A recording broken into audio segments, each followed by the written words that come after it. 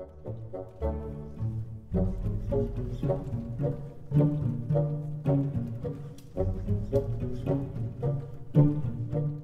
guys, and welcome to Vlogmas Day 10, and happy Hanukkah to those of you who celebrate. I've kind of lost track of which day of Hanukkah it is, but I know it is still going on. The weather outside is really grey and like there's very little natural light, so I've been up since 4 a.m. So you are getting another collection video. I am filming my Oxford World Classics today. These are quote-unquote my ugliest books. I do get some comments when I talk about like pretty editions that like, oh, you only care about how, you know, pretty a book is. And like, really? Really? This is what you're gonna complain about? That I like a certain aesthetic in my books? Okay. But yes, these are my ugliest books. I actually really like them though, when they're like all together on a shelf. I have these all grouped in a cube on my Expedit bookshelf, which I'm not super fond of my Expedit bookshelf, but I cannot wait until I move and can get like a regular bookshelf. The cubes are not doing it for me. But yes, so onwards with the Oxford World Classics, I'm going to start with what I am currently reading, which is Maria Edgeworth's Belinda. This was recommended by Ron over at Ron Lit in her If You Like Jane Austen video. So it's pretty fantastic. It was written in 1801. It tells us like it's a young girl coming of age in society. However, it's one of the first classics to deal with the question of like mixed race marriages, which I think is really interesting. I'm only about like 100 pages in or so, but I'm really enjoying it so far. She recommended 2 other books which are in here and I've already read, so I'll get to those in good time. Next up is a piece of Irish nationalist literature by Sydney Owenson, or Lady Morgan, and it is called The Wild Irish Girl. This is an epistolary novel and basically tells of a young English lord who goes to his Irish estates and falls in love with the Irish people. I read this in the summer. I was stuck for things to read and it was an Oxford World Classic and I was at the used bookstore and so I picked it up because I had no Wi-Fi and all I did was read when I was in Toronto for 2 straight weeks. I read 19 books in a week, guys. Next up is one I haven't read completely, but I've read large chunks of, and that is Ovid's Fasti, which is a new translation by Anne and Peter Wiseman. I got this for a Roman religion course. The Fasti is basically a calendar, so it goes through like all the religious rites. So I've read chunks of this, but it's not something that you really read in its entirety, but I do dip in and out of it every so often. Yes. Next up is one I haven't finished, but I'm planning on reading in the new year, and that is Charlotte Lennox's The Female Quixote. Fun story about this. So I was reading this for an 18th century novel class, which was an online class. I took it for fun. I thought, 18th century novels, right up my alley. This was on it. The professor would basically do something similar to this, except for it would be like his Word document, so he'd be talking over like his typing. And he had the most monotone voice ever, and I could have dealt with that. Except at one point, because he wasn't really technologically savvy, he went and answered the phone in the middle of a lecture. And just left it recording and didn't edit it out. And you could hear him like mumbling in the background on the phone. So at that point, I like decided to drop the course because I couldn't take it anymore. But yes, I got a good chunk of the way through it, but because I was bogged down with other reading, I never finished it, though I was really enjoying it. So I'm planning on reading this in January because I do want to get to it. Next up is Horace Walpole's The Castle of Otranto. I read this for a fantasy lit course. This is the first Gothic novel. I think it like invented the genre. It's a bit weird. It's got like invisible giants in it. I don't know, not my favorite. A little bit of incest in there as well. So, you know, as one does. Next up, I'm not even going to attempt to pronounce this name, but it is Les Liaisons Dangereuses, translated by Douglas Parme.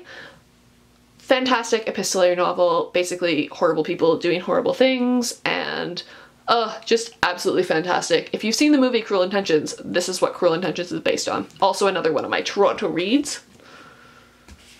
Next up is one of Jen Campbell's favorite books, though I'm sorry Jen, not one of mine, and that is Lewis Carroll's Alice Adventures in Wonderland and Through the Looking Glass. I read this for 2 fantasy lit classes, so I ended up getting the Oxford edition even though I have another edition, but I needed to study it, so I picked up the Oxfords. I really like the Oxfords for studying. If you're new to classics, the Oxford World Classic or the Penguin Black Signs are generally your best bet. They have a lot of notes, a lot of further reading, generally pretty fantastic.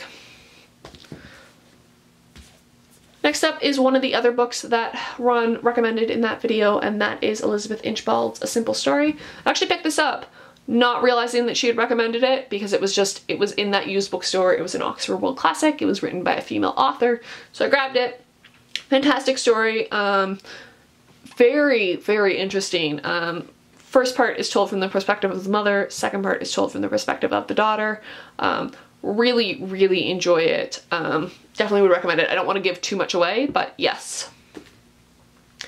Next up is one I haven't read but was recommended to me by Jean, and well, she recommended everybody this, but it is Greek Lyric Poetry, a new translation by M.L. West. So I'm looking forward to diving in and out of this in the new year. Next up is one I haven't read, and that is Thomas Hardy's Wessex Tales. I'm working my way through Thomas Hardy's bibliography. So this is one of them. I picked this up when I was in Toronto and then didn't get around to it. This is one of the only books that I bought that I didn't actually read when I was there. So yes, I'm looking forward to getting to this as I work my way through Thomas Hardy's complete works. Next up is Emile Zola's The Fortune of the Rougon. It's a new translation by Brian Nelson. Another reason to like Oxford World Classics is they generally do fairly solid translations. I started reading this, I got a little bit of the way into it, but I ended up setting it aside. I don't know, I just wasn't in the mood for it, though I was enjoying it. I like Zola's writing. This is the first of like this 20 book series that Zola has. So yeah, I'm gonna work my way through this, but I needed a break from it at the time.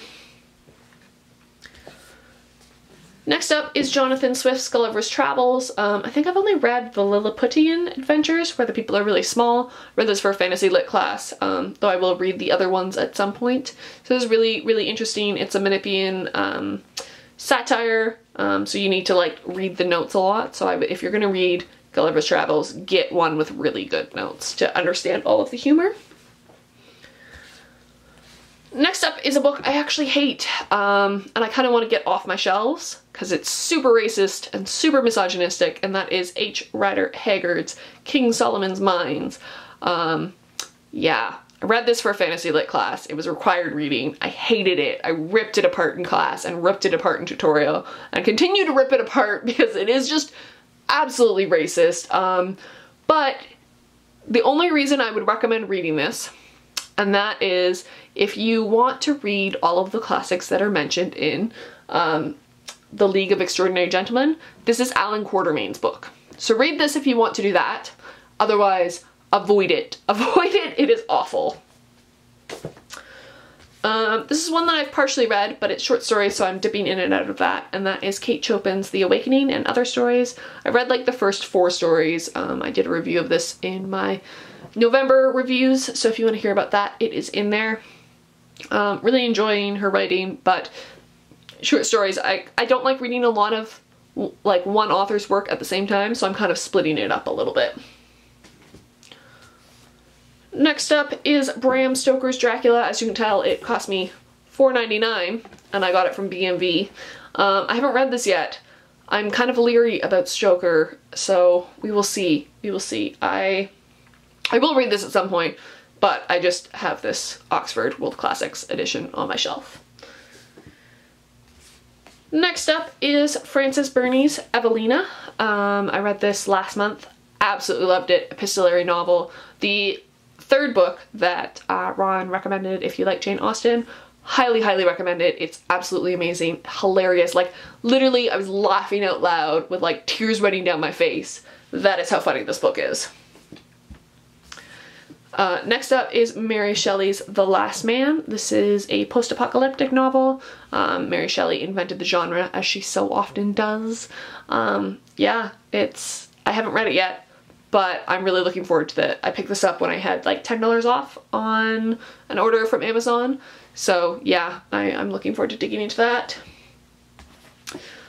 Next up is Mary Shelley's Frankenstein, which I have read. I own 3 editions of this, weirdly.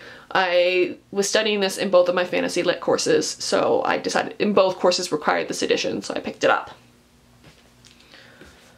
Some classic lit now. We have Apuleius's The Golden Ass with a new translation by PJ Walsh. This is really funny. I needed this for my Roman religion class, because this deals with the cult of Isis. Basically, Apuleius gets turned into a donkey, and to get turned back, he has to be indoctrinated into the cult of Isis. So we were researching like mystery cults, so this is a good primary source for that, but it's also just a hilarious story, so definitely recommend that. Next up is Apollonius of Rhodes, Jason and the Golden Fleece, or the Argonautica, a new translation by Richard Hunter. I have 2 copies of this. This is the one that I've read. Yeah, I am not a huge fan of the Argonautica. It's kind of misogynistic. I much prefer, especially because I studied this at the same time I was reading Euripides' Medea. Euripides' Medea just has so much more to it.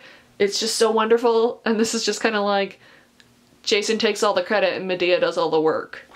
It's basically how I'd sum this up. But it's an epic poem, but it kind of like questions epic poems, and Jason is definitely kind of an anti-hero almost, so it's interesting.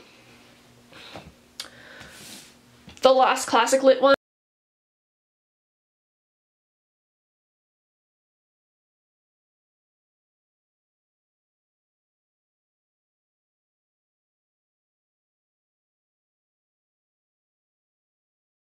for and wrote a paper on for. Yeah, it's like, if you're new to Greek myths, check this out. Otherwise, like, I don't know, it's alright. I don't know if I would recommend this one. Like, it's one of those ones that it's like, yeah, read it if you're really, really interested, but if you're not missing much. Yeah, it's basically just literally a collection of Greek myths, and they're kind of contradictory, and like, yeah, I read a lot of stuff like this in classics, that's like you don't necessarily read unless you take classics. And the last one is actually an old style Oxford World Classics, which I hate the old style, I like the new ones. I'm actually tempted to replace this because I really want to read this, and this is Anne Radcliffe's The Mysteries of Udolpho, which I had planned to read in January because it's been on my shelf for ages. So yes, those are my Oxford World Classics. I hope you guys enjoyed this video, and I will see you guys tomorrow with another video, and hope you guys are enjoying Vlogmas so far. We're like almost halfway through, so it's great. It's great. I'm really enjoying this.